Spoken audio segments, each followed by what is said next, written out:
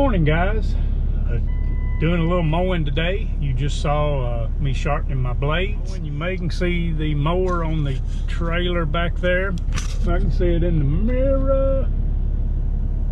I'm on the ZX3, the 61-inch, and also I want to try out the GoPro because there's so much hype about the smoothness of this GoPro. And a lot of times I would mount my GoPro on the mower and it would vibrate and shake so much I really couldn't use a lot of the footage. So we'll put it on there a little bit and we'll mow, and I'll talk to you a little bit about kind of the way I mow and why I mow like I do. Just give you a few tidbits, try to make something different.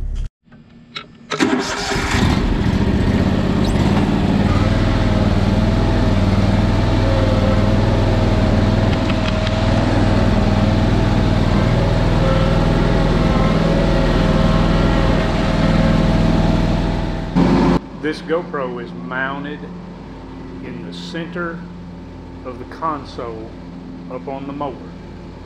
In the past, when I used the GoPro Hero 5 and the Hero 6, a lot of times I couldn't use this footage. It would shake so much. The 6 was better than the 5, but this 7, you can tell right here, because I was watching the camera and it was shaking some, and I was like, I don't know if I'll be able to use that footage or not. And you can tell, I mean, it is just really, really smooth. When I'm mowing, I always make 2 rounds around my lawn, blowing the grass in. And I always do that so that I don't ever run the chance of blowing grass up on their house, their driveway, their sidewalk, out in the street.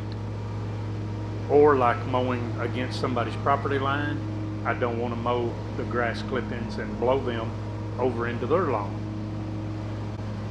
I just can't get over how smooth this GoPro 7 is. The stabilization in this GoPro 7, I mean, and GoPro said this, it's a game changer, and it truly is. It is a game changer, how smooth this camera is.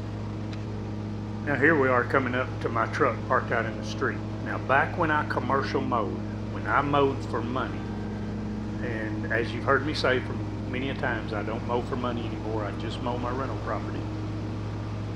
I mowed out of an enclosed trailer. Of course, that's the enclosed trailer that I'll do my rental house work out of now, that I do all my woodworking out of that enclosed trailer. But one of the things I did is I always kept my truck, my trailer, and my lawnmower very clean. I wanted a really good appearance with my equipment when I showed up at somebody's property, or when I was out mowing and there's other people out mowing and their truck was dirty, their trailer was dirty, their lawnmower looked like it had never been washed. I used to wash mine a lot. Now you're going to notice right here when I turn, I'm always turning with my chute away from the street. And I'm always conscious about that because I don't want to turn my chute towards somebody's driveway, their sidewalk, if at all possible. Now there's instances where that it's impossible to do that. But I was always conscious of where I blew that grass. I didn't want to blow any out in the street for sure. And if I did blow some out there, I would either run the mower real quick down the street and blow it back into the lawn, or when I blew everything off, I would blow the street off. But you'll notice right here, each time that I turn the chute into the lawn, back up, and then go and mow again. And that is so that I do not blow any grass out in that street. And I was really conscious of that because I used to mow up into, for our small area, we had a couple of nice subdivisions. And so when I went up into that subdivision, there was other people that were just blowing grass out in the street, just making all kinds of careless, you know, with the way they blow their clippings. And I even ran up against guys that was blowing the clippings out in the street, and they drive off and just leave them. And I mean, to me, that is just a no-no. And I think that was one of the things that really helped me build such a successful lawn business for the 10 years or so that I did that, is because of the way that I chose to present myself and to present my lawns and to be very respectful with people's property, and you know, not blow grass over on the neighbor, not to blow grass out in the street, just be very conscious of where I was blowing the grass. I really like this 60 volt DeWalt weed eater.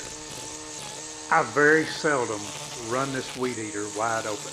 Most time it's half throttle or less. This weed eater has all kinds of power, and I'm running the 60 volt 9 amp hour DeWalt battery, and that battery will weed eat several lawns. I never hurting for battery power, never hurting for power.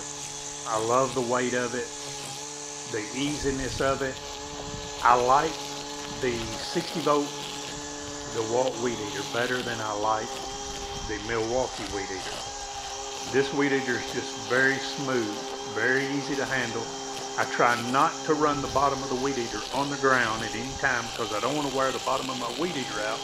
Plus I don't want to weed eat the grass that low. But you can see here, this is in just normal speed, how fast I can move along with this weed eater.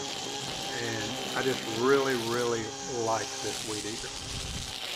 Now here, this is where there was an old stump. The stump is still there. A tree was cut down and it's just got ivy and stuff grows around it, and it kind of looks better, but I keep it weed eated.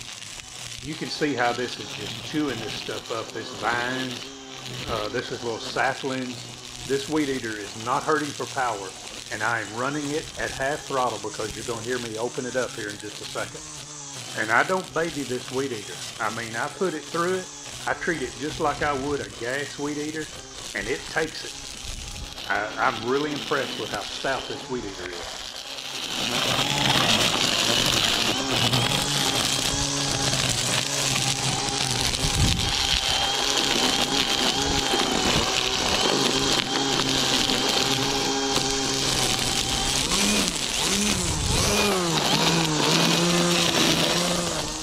Now, I like the Milwaukee blower. This is the 18 volt blower. I like it better than I do either one of the DeWalt blowers, the 20 volt one I've used and the 60 volt blower that I've used.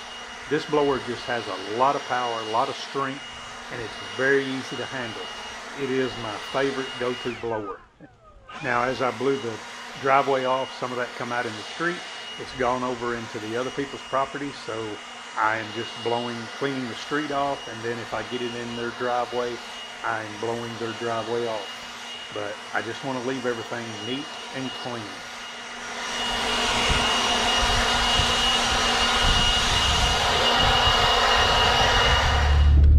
Guys, I've just had an awesome day hanging out with you, and I thank y'all for hanging out with me. And I just really enjoy mowing, weed eating, blowing, just those type of things. I enjoy equipment, and I've enjoyed mowing as long as I can remember. And I remember I started when I wasn't really old enough to get on a riding lawnmower, and I started with a Comet Snapper. Probably nobody that's watching this will even know what a Comet Snapper was. Started out with a 26-inch. I think it had a 5 horsepower engine on it. My dad had it overhauled and put a bigger piston in it, and I'm not sure what all he did to it, but it had a lot of power. My dad was like that. And then one day he bought me I think it was a 10 horsepower with a 32-inch cut. And then he did some work on that motor, had a bigger piston put in it. Yeah, I thought I was on top of the world when he did that and bought that 32-inch, 10 horsepower. Man, I thought, I have arrived. I thank y'all for watching, guys, and just remember, God loves you. Jesus died for you. I really enjoy hanging out with you. See y'all in the next video.